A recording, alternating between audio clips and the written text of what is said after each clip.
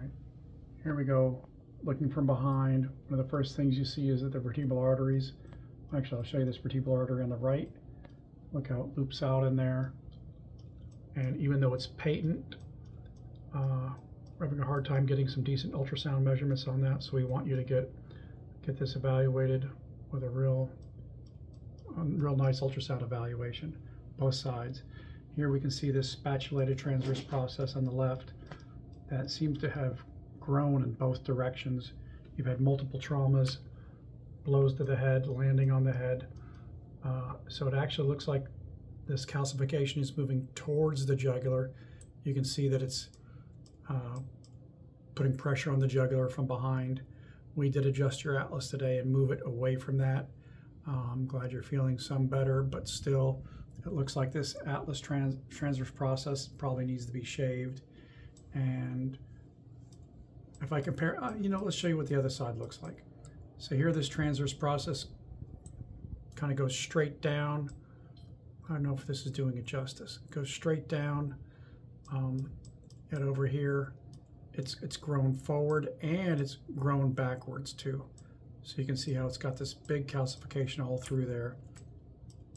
And if you look over here, when you turn your head to the right, the atlas slams up and the calcification makes contact with the skull there. And then over here, when you turn your head to the left, here's a better shot of that. You can see it in all its glory. Let's look at that.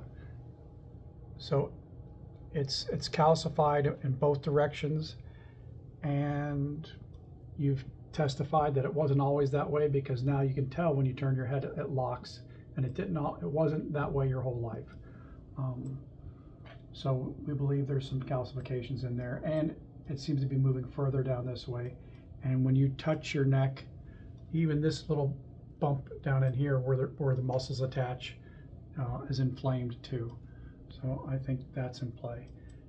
And of course, the elongated styloids are one of the biggest things that's going on here. When you bring your head down, it makes everything really bad. And this is the reason right here. And we did ultrasound on you with pulse wave Doppler to show what happens when you bring your head down. And of course, these elongated styloids come right across, right in front of the jugulars. You can see a little bit of a transparency there of the contrast.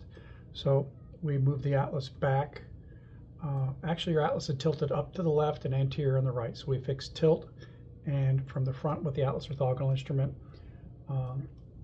this styloid needs to come out. Actually, they both need to come out. When you bring your head down, it shuts down the blood supply, the blood drainage down to nothing bilaterally. I mean, really quick shutdown on that side. And you can see where it is in front there, and where it is in front there. And that explains your symptoms. Now, actually, it explains the beginning of the injury.